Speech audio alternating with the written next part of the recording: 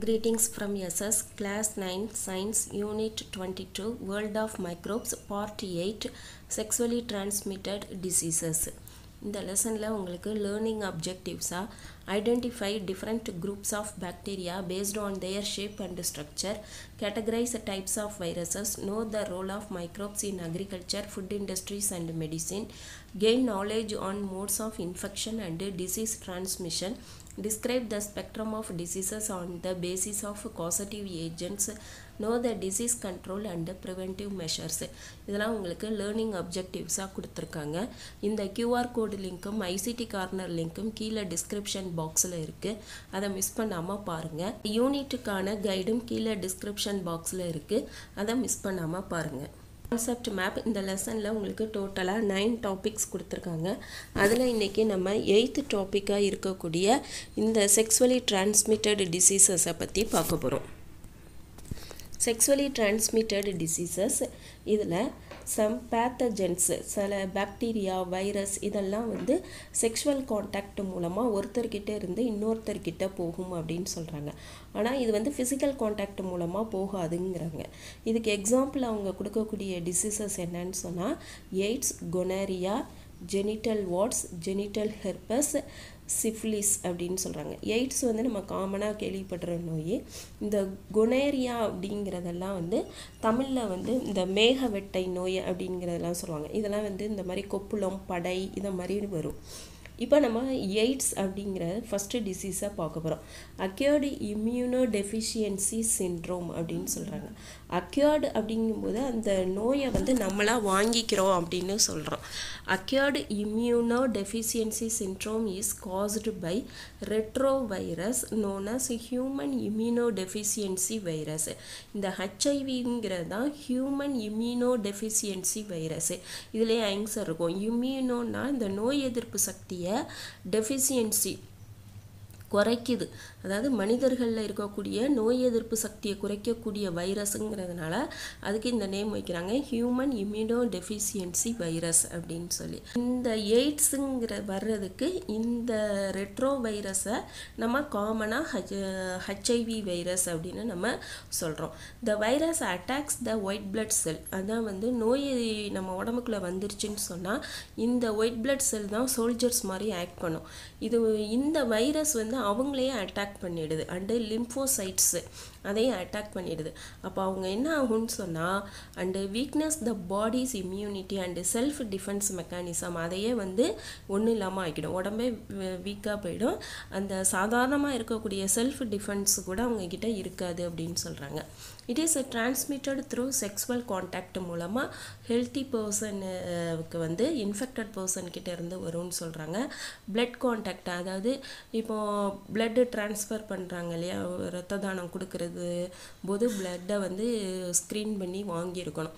அதே மாதிரி பிளட்டை வந்து நம்ம உடம்புல நம்ம ஏற்றுறோன்னு சொன்னால் அது நல்ல எய்ட்ஸ் இல்லாத பிளட்டு தானாங்கிறத பார்த்துட்டு தான் ஏற்றணும். அதே மாதிரி சர்ஜிக்கல் எக்யூப்மெண்ட், அதாவது நீடில்ஸ் அண்டு சிரிஞ்சு. இப்போ ஹாஸ்பிட்டலில் போய் நம்ம இன்ஜெக்ஷன் போடுறோன்னு சொன்னால் பெஸ்ட்டு வந்து நம்மளே சிரிஞ்சை வாங்கி கொடுக்குறது நல்லது, சிரிஞ்சு, நீடில் இதெல்லாம். ஆனால் இப்போ எல்லா ஹாஸ்பிட்டல்லையுமே வந்து ஒன்ஸ் தான் யூஸ் பண்ணுறாங்க. அடுத்தது மெட்டர்னல், அம்மா கிட்ட இருந்து ஃபீட்டல் கருவுக்கு வந்து வந்துடும், குழந்தைங்களுக்கும் இந்த நோய் வந்து வரும் அப்படின்னு சொல்கிறாங்க. இந்த மெத்தடில் தான் அது வந்து டிரான்ஸ்மிட் ஆகுது. ஒன்று வந்து செக்ஸுவல் கான்டாக்ட், செகண்ட் வந்து பிளட் கான்டாக்ட், தேர்டு வந்து சர்ஜிக்கல் எக்யூப்மெண்ட், இன்னொன்று வந்து அம்மா கிட்ட இருந்தால் அந்த கருவில் இருக்கும்போது வர்றதுக்கு வாய்ப்பு இருக்குங்கிறாங்க. இப்போ இதோட சிம்டம்ஸ் அப்படின்னு பார்த்தீங்கன்னா ரொம்ப காமனான சிம்டம்ஸ் தான் இருக்கும். வெயிட் லாஸ் இருக்கும், ப்ரொலாங்டு ஃபீவர், அதாவது ரொம்ப நாளாக அவங்க உடம்புல ஃபீவர் இருந்துக்கிட்டே இருக்கும், ஸ்வெட்டிங் அட் நைட்டு வேர்த்து விடும், க்ரானிக் டயரியா. க்ரானிக்னா நம்ம ஏற்கனவே சொல்லியிருக்கோம், நாள்பட்ட அப்படின்னு அர்த்தம். டயரியா உங்களுக்கு இருந்துக்கிட்டே இருக்கும். இதுதான் வந்து இம்பார்ட்டன்ட் சிம்டம்ஸ் அப்படின்னு சொல்கிறாங்க. அடுத்தது இந்த ஹெச்ஐவிக்கான பிக்சர் வந்து உங்களுக்கு கொடுத்துருக்குறாங்க. Glycoprotein, viral envelope, capsid, reverse transcriptase enzyme, identical RNA strands. இது வந்து ஸ்ட்ரக்சர் ஆஃப் ஹெச்ஐவி அப்படின்னு சொல்கிறாங்க.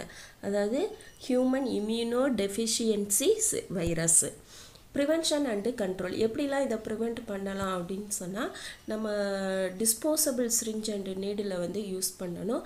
அதை protected safe sexual contact, screening of blood before blood transfusion, பிளட்டை ஏற்றுறதுக்கு முன்னால் அந்த நல்ல பிளட்டு தானா, எய்ட்ஸ் இல்லாத பிளட்டு தானாங்கிறத செக் பண்ணணும்.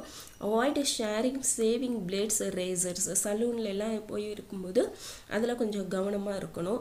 People should be educated about AIDS டிரான்ஸ்மிஷனை பற்றி மக்களுக்கு ஒரு அவேர்னஸ் இருக்கணும். அதாவது எய்ட்ஸ் பேஷண்ட் இருக்காங்கன்னா அவங்கக்கிட்ட இருந்து டைரக்ட் ஃபிசிக்கல் கான்டாக்ட் மூலமாக நமக்கு வராது. அவேர்னஸே முன்னாடி இல்லாமல் இருந்தது, இப்போ கொஞ்சம் பரவாயில்ல. இப்போ இந்த எய்ட்ஸ் டேங்கிறத வந்து December 1 வந்து பண்ணிகிட்ருக்காங்க. அது ஸ்கூல்லையே வந்து அந்த சிம்பிள்லாம் கொடுத்துருப்பாங்க, ரெட் கலர் ரிப்பன் கொடுத்துருப்பாங்க. அன்றைக்கி அவேர்னஸ்ஸு ஸ்கூலுக்கு வந்து டாக்டர்ஸ் யாராவது வந்து அந்த அவேர்னஸை வந்து க்ரியேட் பண்ண ஆரம்பிச்சிட்டாங்க இப்போல்லாம். HIV வாஸ் ஃபஸ்ட்டு ரெகக்னைஸ்டு இன் ஹட்டாய் இன் 1981. யூஎஸ்ஏல இருக்கக்கூடிய ஹட்டாய்ங்கிற இடத்துல தான் அதை ஃபஸ்ட்டு ஐடென்டிஃபை பண்ணியிருக்காங்க. இந்தியாவில் பார்த்தீங்கன்னு சொன்னால் ஃபஸ்ட்டு வந்து அவங்க April 1986 அதுவும் தமிழ்நாட்டில் தான் ஃபஸ்ட்டு ஐடென்டிஃபை பண்ணியிருக்காங்க. அதே மாதிரி எய்ட்ஸ் வேக்சின் RV144 அப்படிங்கிறது வந்து தாய்லாண்டில் 2003 வந்து இதை கனெக்ட் பண்ணியிருக்காங்க அந்த வேக்சினை. அதுக்கான ரிப்போர்ட்டு வந்து 2011 சப்மிட் பண்ணியிருக்காங்க. அடுத்தது இப்போ எய்ட்ஸை பார்த்துட்டோம். இப்போ செகண்ட் டிசீஸ் வந்து hepatitis B R serum hepatitis அப்படிங்கிற டிசீஸு. இது வந்து இதுவும் வந்து லிவரை வந்து டேமேஜ் பண்ணிடும் அப்படின்னு சொல்கிறாங்க. அக்யூட் இன்ஃப்ளமேஷன் சிர்ஹோசிஸ் ஆஃப் லிவர், அந்த லிவரோட செல்ஸ் எல்லாமே அஃபெக்ட் ஆகிடும். இன்ஃப்ளமேஷனுங்கிறது வந்து வீக்கமாகிடும். அக்யூட் அப்படிங்கிறது ரொம்ப சீக்கிரமாக நம்ம வந்து ட்ரீட்மெண்ட் எடுக்கணும்னு அர்த்தம். அதை தான் அக்யூட் அப்படின்னு சொல்லுவோம். It is transferred from infected mother to their babies R by sexual contact. இது அம்மா கிட்ட இருந்துச்சுன்னு சொன்னால் குழந்தைங்களுக்கும் இது டக்குன்னு ட்ரான்ஸ்ஃபர் ஆகி கான்டாக்ட் மூலமாகவும் வருது அப்படின்னு சொல்கிறாங்க. அதே மாதிரி it is also transmitted by contact with infected persons secretions. அந்த நோய் பாதிக்கப்பட்டவங்க கிட்ட இருக்கக்கூடிய செக்ரேஷன்ஸ் நம்ம எதெல்லாம் சொல்லுவோம்னா saliva, sweat, டர்ஸ், breast milk and blood, எச்சில், அப்புறம் வியர்வை, கண்ணீர், அப்புறம் தாய்ப்பால் மூலமாக, அப்புறம் வந்து பிளட், இந்த வரவுன்னு சொல்கிறாங்க. சிம்டம்ஸ் பார்த்திங்கன்னா ஃபீவர் இருக்கும், loss of appetite பசியின்மை, nausea, vomiting, குமட்டல், வாமிட்டிங் இருக்கும், எல்லோனஸ் ஆஃப் ஐஸ் அண்டு ஸ்கின் அவங்களோட கண்கள்லாம் மேக்ஸிமம் லிவர் அஃபெக்ட் ஆனாலே அந்த கண்களில் எல்லோ கலர் தெரிஞ்சிடும். லைட் கலர்டு ஸ்டூல்னால் மலம்னு நம்ம சொல்லியிருக்கோம், அதில் டிஃப்ரென்ஸ் தெரியும். ஸ்கின்னில் ஒரு அரிப்பு இருக்கும், ஹெட்டேக், ஜாயிண்ட் பெயின் இருக்கும். இதை எப்படி நம்ம கண்ட்ரோல் பண்ணலாம் அப்படின்னு சொன்னால் இதுவும் அதே மாதிரி தான். பிளட்டு டொனேட் பண்ண வர்றவங்க கிட்ட இருந்து நம்ம பிளட்டு வாங்குகிறோன்னு சொன்னால் அதை நல்லா ஸ்க்ரீன் பண்ணி தான் வாங்கணும். அதே மாதிரி injections of drugs to be அவாய்டடு, கூடுமானவரை இன்ஜெக்ஷன் போடாமல் இருக்கிறது நல்லது. Having safe and protected sex, sharing of razors should be avoided. அதே எய்ட்ஸுக்கு சொன்ன மாதிரியே தான் இங்கேயும் சொல்கிறாங்க. Hepatitis B vaccine offers excellent protection against HBV. அந்த ஹெப்படைட்டிஸ் பிங்கிற வேக்சின் வந்து இதுக்கு நல்ல செயல்படுதுன்னு சொல்கிறாங்க. Vaccine is safe and highly effective. Some of other sexual transmitted diseases caused by bacteria and virus. இப்போ நம்ம 2 டிசீஸ் பார்த்தோம். ஒன்று வந்து எய்ட்ஸ் அப்படின்னு சொல்லி பார்த்தோம், இன்னொன்று HBVன்னு சொல்லக்கூடிய ஹெப்படைட்டிஸ் பி வைரஸுங்கிறத நம்ம பார்த்தோம். இப்போ வந்து பாக்டீரியா அண்ட் வைரஸ் மூலமாக பரவக்கூடிய செக்ஸுவலி டிரான்ஸ்மிட்டட் டிசீசஸ் இன்னும் வேறு என்ன இருக்குதுன்னு சொல்லி பார்க்க போகிறோம். இப்போ இன்ஃபெக்டியஸ் ஏஜென்ட் வந்து பாக்டீரியா, டிசீஸ் இருக்குது, காசட்டிவ் ஆர்கானிசம் எந்த பாக்டீரியாவினால பரவுது, மோட் ஆஃப் டிரான்ஸ்மிஷன், எந்த டிஷ்யூ இல்லைன்னா ஆர்கன் அஃபெக்ட் ஆகும், இதோட சிம்டம்ஸ் எப்படி இருக்கும். இப்போ பாக்டீரியாங்கிற இன்ஃபெக்டியஸ் ஏஜென்ட் மூலமாக கொனேரியாங்கிற டிசீஸ் வந்து இந்த நெசரியா கொனேரியாங்கிற பாக்டீரியா மூலமாக வருதுன்னு சொல்கிறாங்க. நெசரியா கொனேரியா இதுவும் செக்ஸுவல் கான்டாக்ட் தான். யூரித்ரா தான் அஃபெக்ட் ஆகும். Discharge from genital opening, pain touring urination அப்படின்னு சொல்கிறாங்க. யூரின் பாஸ் பண்ணும்போது வெளி இருக்கும். அடுத்தது வந்து சிஃபிலிஸ் அப்படிங்கிறது ட்ரெப்போனிமா பாலிடம்,